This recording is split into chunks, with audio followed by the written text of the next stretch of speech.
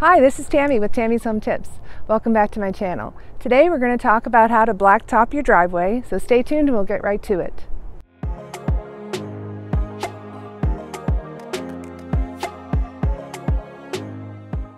So in case you didn't notice, today we're in sunny Florida and we're going to show you how to blacktop this driveway. You're going to hear some beautiful birds in the background and you might even hear some planes, but we're going to show you how to do this and I'll show you everything that you need.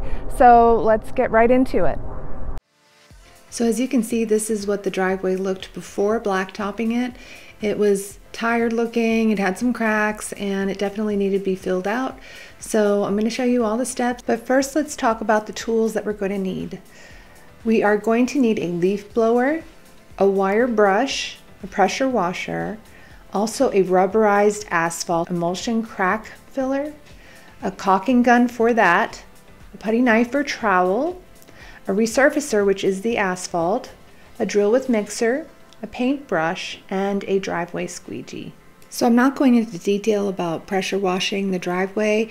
You basically just want to get all the leaves off with the leaf blower and then use your wire brush to get any adhering leaves or perhaps pine needles if you have any. And then you would go ahead and pressure wash the driveway to make sure you have a nice clean surface to work with. Once you've completely let the driveway dry, you're going to go ahead and get your crack filler, and any cracks that you might have, just fill those in. Now if these cracks are 1/2 inch or bigger, then you'll want to maybe fill it up with some small pebbles or stones to create more of a structure there for the crack filler to adhere to and make it nice and solid. And then once you've filled in these cracks, then you take your putty knife or your trowel and just spread it around, and if it has sunk in more than you wanted it to, then add some more crack filler until it's even with the top, and then check it again to make sure that it hasn't sunk in anymore. And then that step will be done. And of course you want to do this with all of your cracks in the area all along your driveway. Also, be sure to wear your worst clothes and your worst shoes, because you're going to get this all over yourself, and you'll see why I say that in the next minute. At this point, you're going to take out your resurfacer and you will need to mix this up. So this is when the drill will come in handy. This is the Latexite Optimum driveway filler sealer. So this is the one that we used, and my nephew's gonna mix it up here, and yes, he got it all over his sneakers. Thankfully, these were his work sneakers.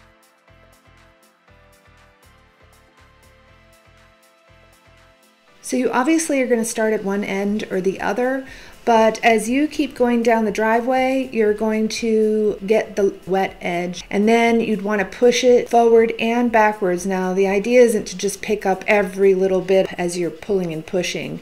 You really just want to get everything into the grooves, prevent any visible lines, and just really fill in all the little tiny cracks with this. So you're just going to work it back and forth until you feel the coverage is sufficient. Bring it all the way to the edge as well. In the next step, I'll show you how you can finish off the edge, but for this step, you're just again going to just push it back and forth so that you get the good consistency and the good coverage in there for all of the cracks. As a side point, as you see here, the bucket is upside down, so when you get to the bottom of a bucket, you can go ahead and do that so that you can get all of your material out and you're not wasting any of it. Also, remember not to put too much material out because you don't want to be dealing with excess either. So, just try to put a nice amount at the wet edge, but don't overdo it. And then try to get as close to the edge as you can, but don't push too much product into the edge because you don't want to mess at the edge.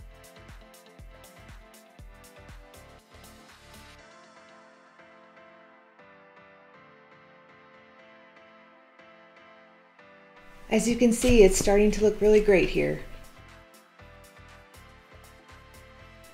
So in truth, you can do this step at the beginning or at the end, but I kind of think it's best to do it at the end because you can just use whatever's left in your buckets, and you can push it as far up to the edge as you would desire to, and then just kind of work with that.